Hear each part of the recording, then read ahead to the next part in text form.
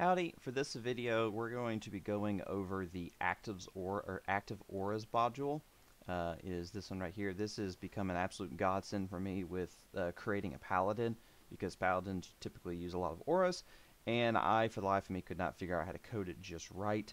So this was an absolute godsend. I'll link in the description who the creator of this is, so that you can use this one, because it's absolutely amazing. Also, you really need to use dynamic active effects for this, or this will not work.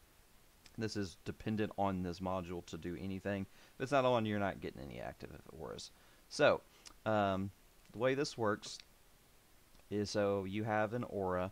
So, with my features, so for this particular aura, my paladin in this group is an Oath of the Ancients paladin. So, any creature within 10 feet of her will get to add her charisma mod to their saving throw. Her charisma is currently 3, or charisma mod's +3, so they would get +3 to their saving throws. So the way this works is easier to edit these while they're in the menu and over here. This one I've already edited, but I'll show you how it's set up. So when you open up Dynamic Active Effects and you create an effect for the first time, so like if you clicked Add Effect and you go in here and you start editing it, it'll look blank like this. You would click check, is this an aura, what type of person you're wanting to be affected by the aura. So obviously you're going to only want to give your allies this boost. The radius of it is going to be 10. So there are some auras that would be beneficial to be applying while inactive. This one would be not one of them. This particular aura, because when the unit is unconscious, this effect doesn't apply. So there's another aura for Aura of Warding, which does stay in effect. That one you could probably say would apply for the apply while inactive.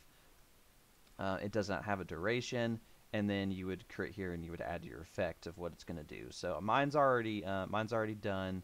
So I'll show you what mine looks like. So I have it on. I have it checked to apply for allies. I have the 10 feet radius.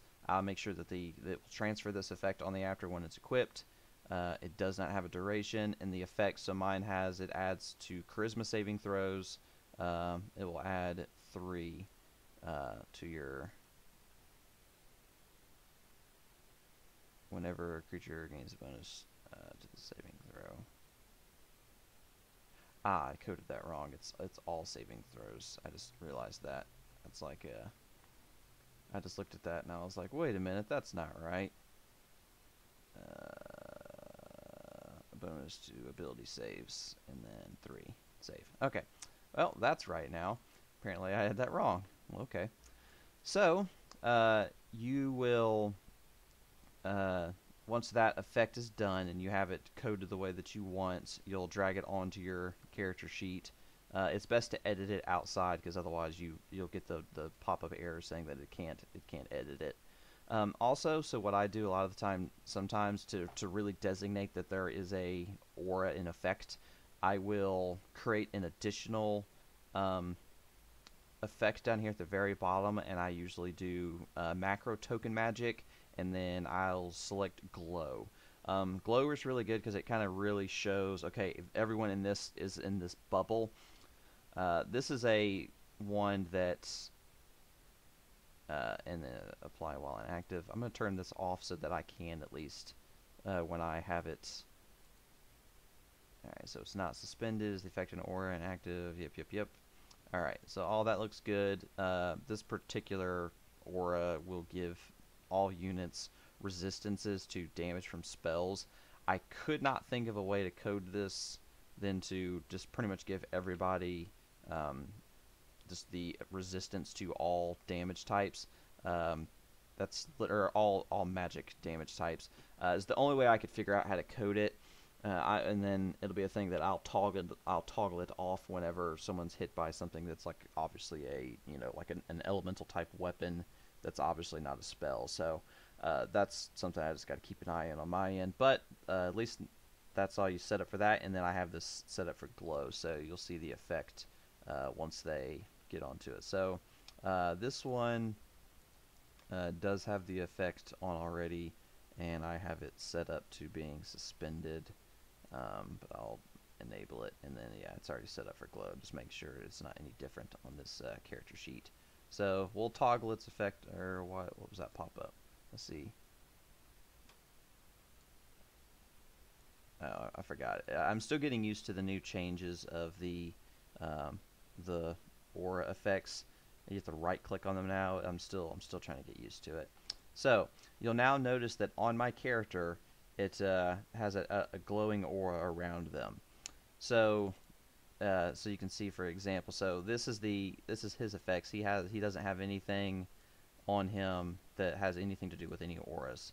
So as soon as she walks up within 10 feet of him, you'll notice he starts to glow, and he now has these 2 auras that have been added to him. One that you can visibly see is he has now he has resistances to all of these elements that are added that he did not have prior, which, to designate that, they all disappeared as soon as he walked away.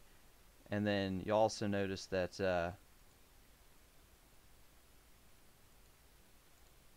which, because this isn't effective there, so yep. So that's and then if it's there's a set that you can do in the rules when you're configuring this module that walls will block auras. So if you do have this checked, then an example, so this person's right here, so this I have this built as an invisible wall, so it would block the effect from him, so he wouldn't get the aura. But if I turn that off and save it, he now gets the effect of the aura, because this is just like a little counter, so that typically wouldn't block him. But if he was, you know, in another room here, you know, you wouldn't want him to be able to really get it, which I don't think it really specifies whether or not they can be within range or not, or if they have to be able to see it or not. I'll have to look at it. I can't remember. I usually just have walls block it, but that's pretty much it. I really like the effect. It's like one of the best modules I've come across in a while. I absolutely love it. It made my life 1,000 times easier, because prior to using this module, I just created the same auras and I just dragged them onto every character, and then just what I would do in the background is I would just activate the auras on and off in the background, which is really tedious, especially when you have, I got 6 people in the group, so that was really tedious to do for 6 people. But now with active auras, I don't have to. So I absolutely love it. Highly recommend, especially if you have any Paladins in your group. Another one that I'm doing it for is my character here who does Crusader's Mantle. That's another one that it really works good for doing an aura, because it has a huge aura of 30 feet radius. So then everybody gets that 1d4 radiant damage, much like how you would get with I